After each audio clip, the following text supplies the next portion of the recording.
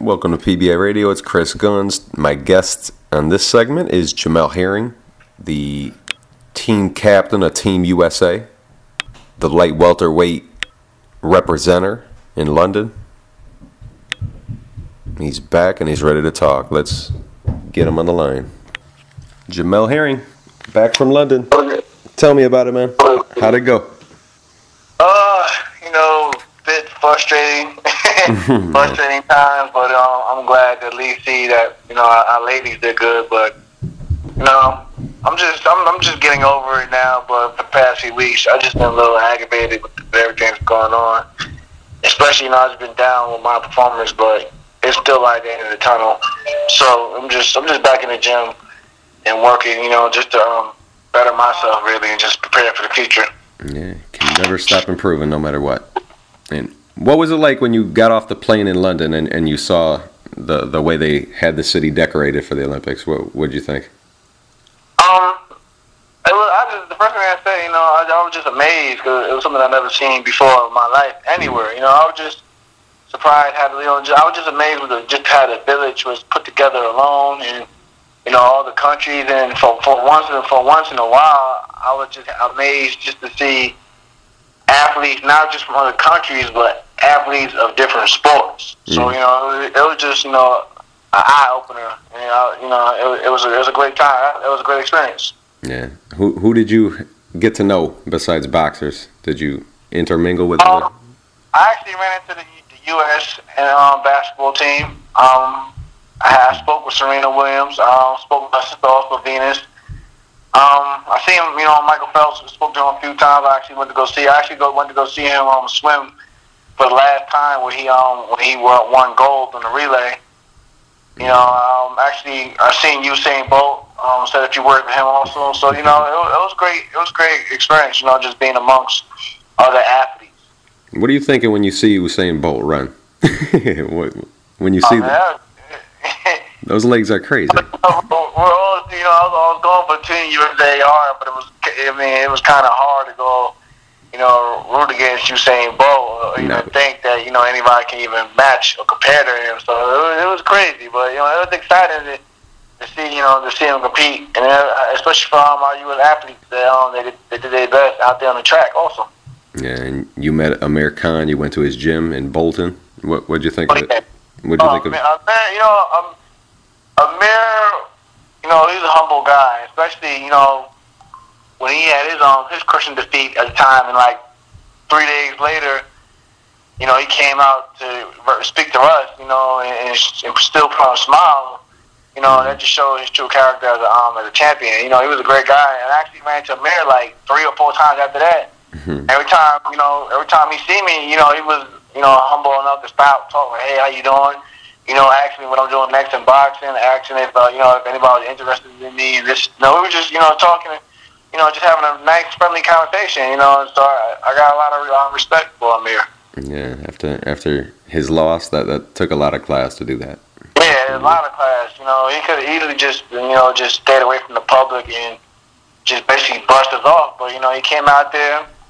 He invited us out to the media conference. With the whole team was out there with him, and he just he kept a smile. And he was just real honest with himself, and he just told he's going to bounce back. He said it's like he said in the interviews. People think he should retire, but he said he's still young, and that's just crazy.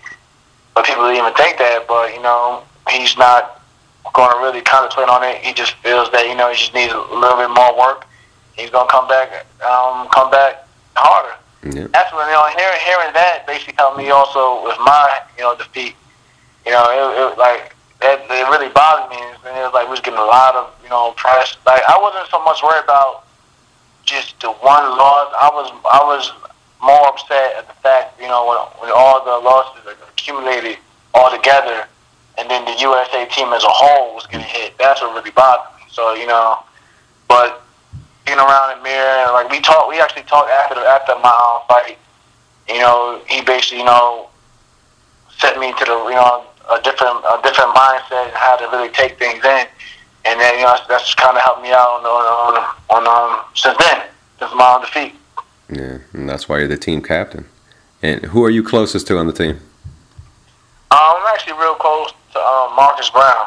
Not just not just because we're both from New York, but me and Marcus were close last year during the World Training Camp, and we just basically come from basically that same environment, and we easily can adapt. I learned a lot from Rashid. Rashid was also a great help, and even like with him also, it's a man who gave up, a lot of his, a big part of his life to keep trying for that Olympic medal. When people were saying that, he didn't care or whatever, that was just crazy. Like, if he didn't care, why, give up that much? You could have easily just went to pro, but why give up that much time in your life? Yeah. He had a dream, he had a goal. He wanted to bring back that medal for his mother. Came up short. He just, even he didn't show it in front of the TV and the media or whatever, but like deep down, he was really hurt. But he just saying, I guess it wasn't. He told me like, I guess it wasn't meant to be. So I'm just gonna focus and move on to the next level, and that's how I started looking at things. Yep. Myself. Yeah, and it was kind of particularly heartbreaking for Rashid Warren because he is the only man who really stuck around for 3 Olympics. Yeah. It's sad. I wish he did at least medaled somewhat. wish he got some kind of medal. But you guys were a close team in general, and how hard was it to get ready for the Olympics without a real coach for 4 weeks before the game? It actually hit us more mentally, because like for the most part, we all stayed in shape, and just looking at your interview with Coach Bashir, we all had the talent, we all had great guys with great talent, but we didn't have enough time and experience on that level. The Olympics is obviously the toughest competition you ever get, even tougher than what you may see as a pro boxer. And 2 weeks before, 2 weeks of camp in Colorado and 2 weeks in Baltimore isn't gonna cut it. It's some of these, we know, like the Cubans and the Ukraine and the Russians, they doing dual meets and constantly boxing all year round just to prepare for the Olympics. We didn't even get it. We didn't even get some of that. We probably maybe got like the World Championships and then the Continental qualifiers, and that was it. And then, like I said, we had a problem with the whole staff and everything. So it really kind of messed us up mentally because we was actually getting kind of worried, like, hey, when are we actually gonna get this staff? Because it's getting close to that time we about to take off for London. So. But we try to do our best. But you see, due to this how the system was, it shows that we need help. Our program needs a lot of help. And I'm not mad or I'm not bitter towards anybody, but I just pray and hope that our next generation, 2016 team, actually pulls off what we try to pull off this time around. But at the same time, it all starts with the program. The program needs to be rebuilt from the ground up, I believe. Yeah. What do you think we need to compete at that level? We gotta start getting more support behind our program in terms of like funding, because that was the main thing that I've been hearing for the past few years was the funding to get us out there to those international dual meets. Like, we need that experience. Like, we got you know yourself. We all know that there's great talent in the country, and we got a lot of athletes that's on the Olympic team that dominated inside their country, but when it's time to go, outside of America to where look at other styles. Well, people would think that we ain't like we just started boxing or something, but we don't get enough help, and in terms of that international competition. Yeah, that's vital to been there and to actually know you can do it. It does something when you proved it to yourself already, not just wondering and knowing you can, but you gotta really know you can by having done it. It's hard to. People on it, it wasn't the greatest showcase for some of us at the Olympics, but people I felt was don't see the hard work you gotta put in.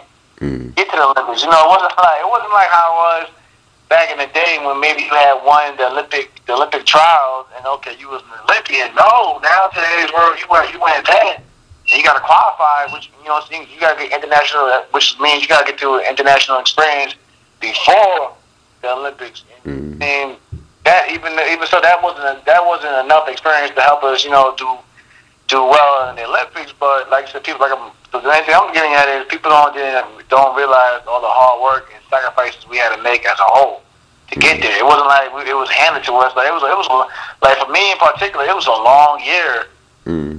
With that spot as an Olympian, and it was just like, and that's why I was so upset. Like, with my bout, it was just in the blink of an eye, not like 3 rounds, 9 minutes. It was gone. It was over. That was it. Yeah, and not only it's not only relegated to boxing, but all the games really. But the officiating in the Olympics, in boxing, how did that strike you? The terrible officiating. Like I said before in past conversations, like it was just for my bout alone. Yeah, I give credit to my opponent. I felt he was just a better man, and from what I was told afterwards, he has plenty of international experience, but I felt the bout should have been a little closer than what it was, especially after the first round. But I don't make no excuses. I just learn from it. But I just feel on that part I'm going to is that with the officiating was just, to me, it was just ridiculous. Totally. And it just hurt me. It was hard for me being the team captain afterwards when I seen what happened with the first bout with the Arrow's second bout against India. That was just, to me, it was just ridiculous. And it was just like, he clear to me, and a lot of us out there, he clearly dominated this kid. He put out everything. He gave it everything, and it's like we just felt that before it got overturned. It was just sad that it was just stealing these kids' dreams. You don't know how hard these guys put in the work to get here, and you just basically just take away their dream in a blink of an eye like that. And it was just that's what hurt the most. It's like, I know AIBA knows what we had to do to get here, because for one, they make all the rules and the qualifiers to get there. It's like, for them to do that, that's what kind of hurt me. And it's just, for a while, I was just kind of upset with the international program. But I try to remain content as much as possible, because I see myself as a role model, and there's always somebody watching what you're doing and what you're saying. And there's kids that's coming up now. They ask me for advice all the time that want to get to 2016. So I didn't want to be out there constantly bashing, AIBA and everything, and discouraging these kids who are right now working hard to get there. So I just try to keep a line inside. But I just felt that with all the judging, not even just us, when I watched the fight with the 69-kilo Frenchman also. I thought he dominated his opponent, which was from Ukraine, and they took it from him too. Yeah. So it was just crazy. Yep, it was terrible. One of the worst I ever saw. And what team impressed you the most? I give credit to Cuba, honestly. They had a lot of Cuba. I like the way how they operate. It just seems like they go in there with their game plan and they stick to it. They never fold under pressure, like especially the Cuban in my weight class who had 1 gold. I've known him for a while. He's a good guy. I was actually happy for him, and he really impressed me. He came back in the finals and beat a kid that beat him day 1 at last year's World Championships. So that shows you his determination, and will to go out there and go get that medal. And and not just him, the 32-pounder, 64 kilo. He was great to watch. I felt that the Cuban that Joseph Diaz had fought. I thought Joseph just the fight should have been closer, but that guy he fought he had good talent. So I was just basically impressed with the Cuban team. But last few Olympics, we all know the Cubans always come out there and do a great showing. So it's been nothing new lately. It's like, honestly, to me, it's like the Cubans are basically where they're at, where we used to be at. Yep, true, and that's what they do. That's what their whole boxing world consists of, really. So they put it all into the Olympics. Yeah. And do you remember the name of the guy who beat you? Is it gonna stay with you forever, or you just let it go? I remember the whole face and everything, but the name it throws me off. His name always throws me off. Yeah. What do you have to say about your own team members? Let's go through them one by one. Just say something quick about all of them. Describe them to me or something. Start with Rashi Warren. Rashi, great leader. He actually chose for me to lead beside him for that team, because he believed in me for what I could bring to the table. He's just a great guy. Great experience. I actually plan on going to camp with him next month to make our pro debuts. So we'll still be sticking together. But Rashid, he's just a great guy, and he has a big heart, and he really loves the sport. No matter what anybody says, he takes it seriously. Yeah, clearly making 3 Olympics. You got to be dedicated. Yeah. Got to want it. And what about Joseph Diaz? Joseph Diaz, Joseph, he's always gonna be close to me because he's just he's always been humble. He's a real humble kid. And he's always down to earth, and to me he's like a little brother to me. He was the youngest male on the team, but he had a big heart. He went out every time he went out, even in sparring. He went out there, he gave it his all. Even after the defeat, you seen it on his face. He wasn't a bitter guy. He was respectful. He was humble, and he had sportsmanship. And he's a classy guy. You can't do nothing but respect that. Yeah, and Jose Ramirez. Jose, that's another one that's close to me because Jose, we talk all the time.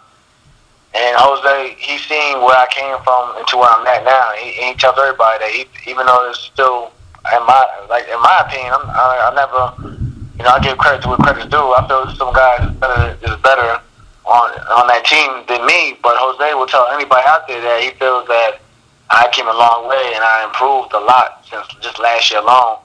I feel like Jose is gonna be a great champion, and he has a great style, especially for the pros. Mm-hmm. And I just wish him nothing but success in the future. A lot of people are calling him like another De La Hoya, maybe. Yeah. And what about Errol Spence? Oh, Errol? Yeah, Errol.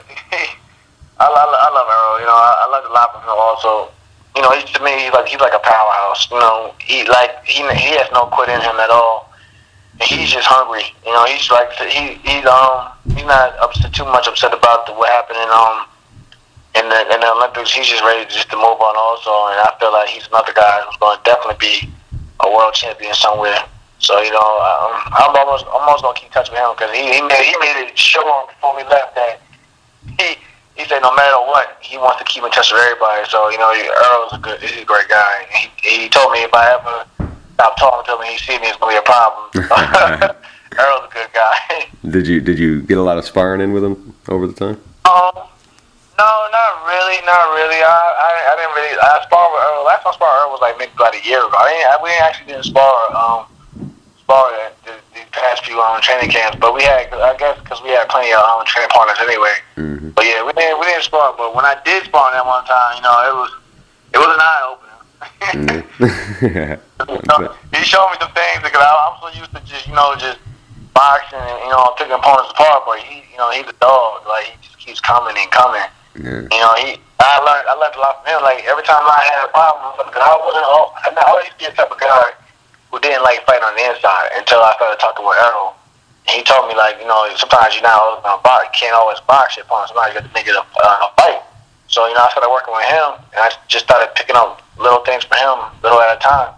I'm grateful for having people like that. To take their time out, to help me. Even after he qualified, he wasn't the type of guy well, you're on your own. If you make it there, I'll see you when you get there. But, after he qualified, he still will keep contact with me. And, I'm grateful to have people like that. Yeah. What about Terrell Gaucher? Oh, Terrell? Don't hear much about Terrell, really. Terrell, he's a quiet guy. He's a quiet guy.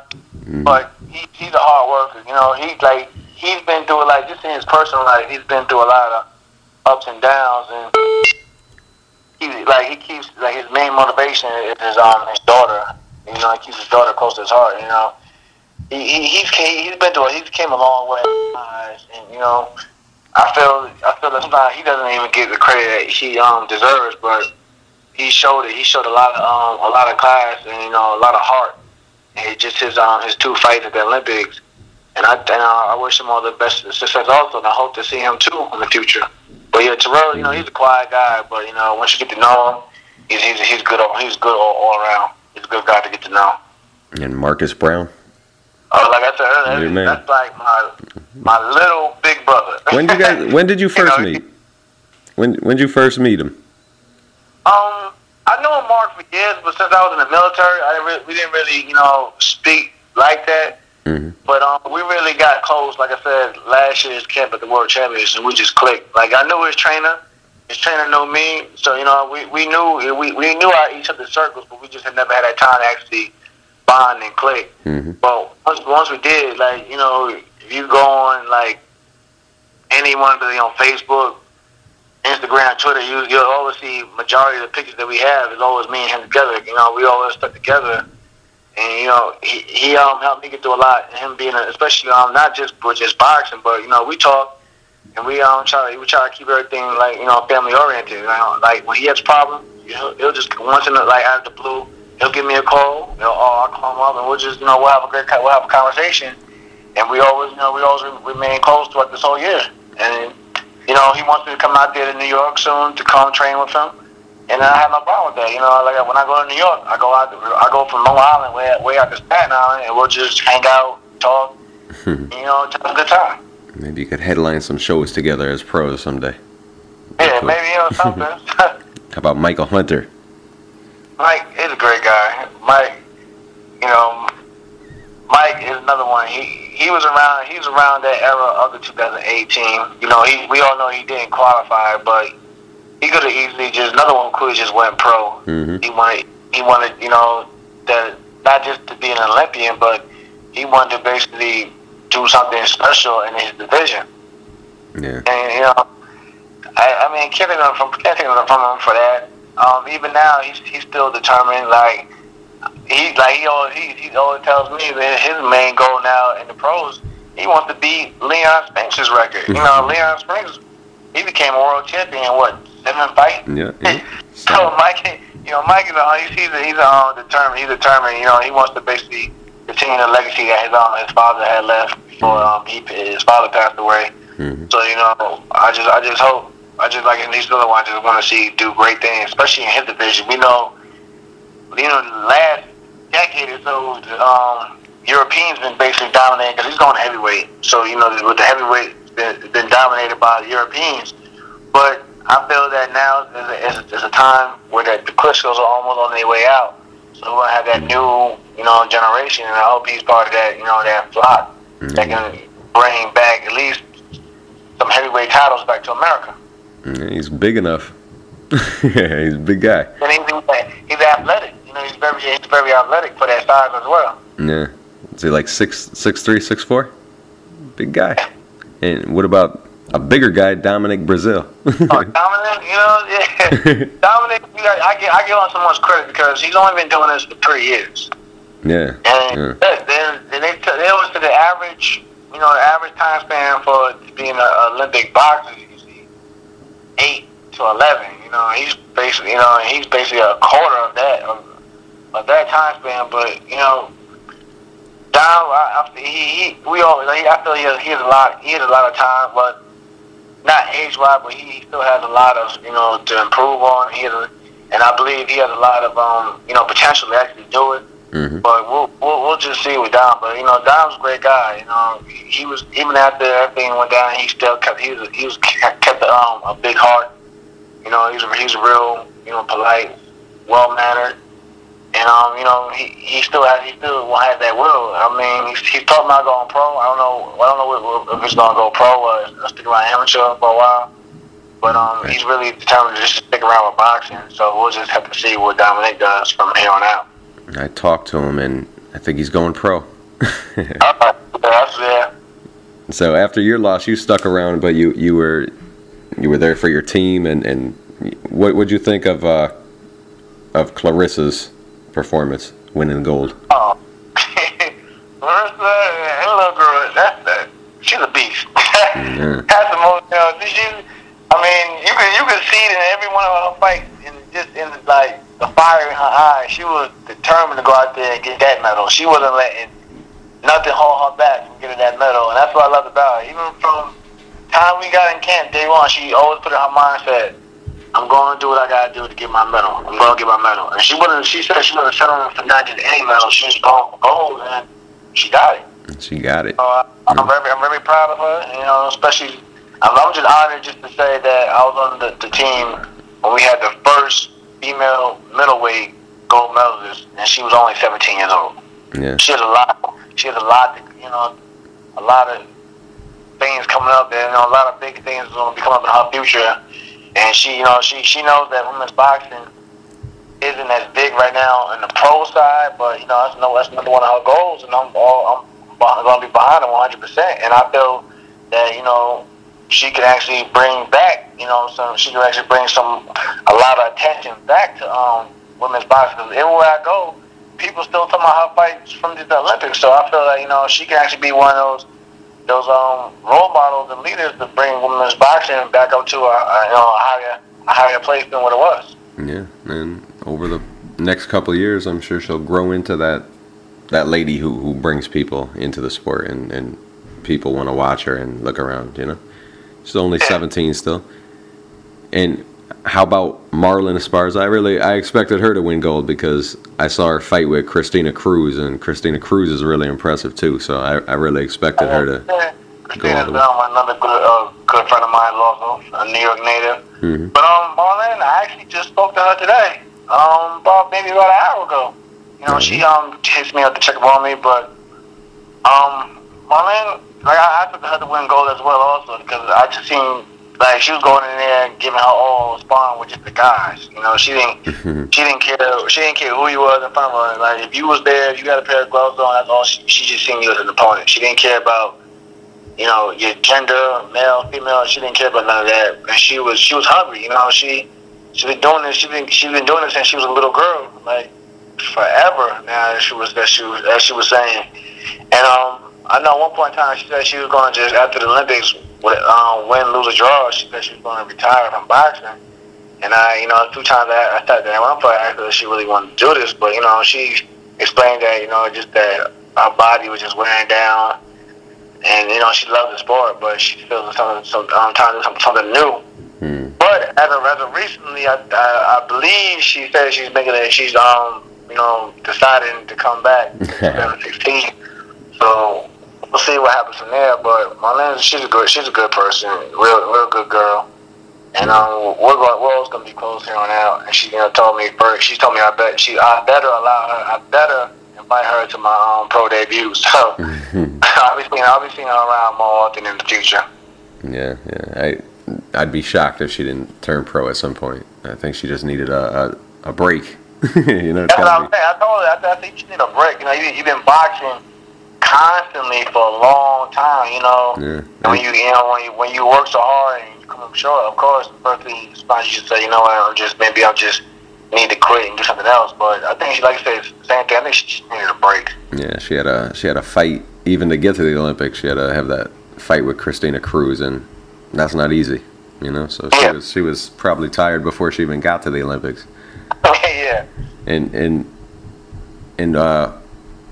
how do you think that we'll remember? Hold on one sec. How do you think that that Queen Underwood took not winning and not bringing home any medal? Do you think she was actually vocal? No, it hurt her.